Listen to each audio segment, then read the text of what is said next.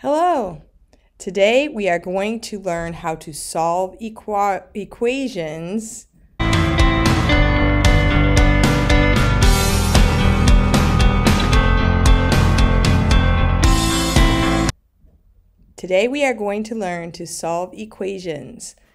using algebra.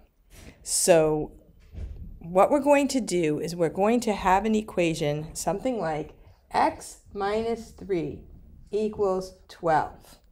How do I solve for x? Now, when you were a younger child, you might have been in class and you saw something like this. It was just a box. What goes in this box? And your teacher may have said, add 12 and 3 and you get 15. That works. Now, we're just going to do it with a letter here. And it's looks a little different, but you can do it. So what we're going to do is we're going to look at the side that has the letter, and we're going to try to get that letter alone on one side. What we're going to do is we're going to add or subtract, multiply or divide, whatever we need to get that y alone. We want y equals something. So in this case, if I add 3 to this, I get 0. So just remember to do the same thing to both sides. So this cancels to 0. Y is alone. 12 plus 3 is 15. So we got our answer, didn't we? So now we're going to check it, and we're going to take that number, plug it in for y. 15 minus 3 is equal to 12, and it checks out. So there you go. The thing you need to remember when you're solving equations in algebra is you need to always have a balanced equation, and you do that by adding, subtracting, multiplying, or dividing the same thing to both sides. What if I had something like 3y plus 2y is equal to 15?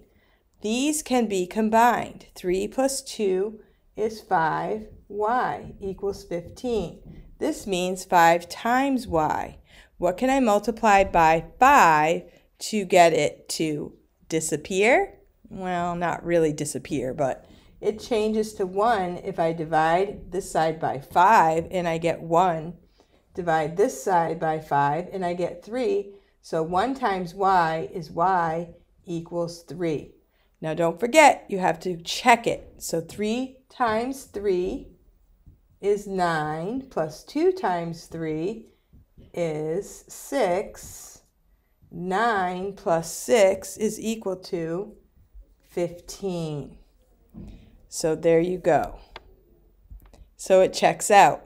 Now, if you go through the check process and you don't get something like 15 equals 15, then you need to go back and check your work. Maybe you did something wrong, maybe you came up with the wrong answer, and that's what's so good about doing that check.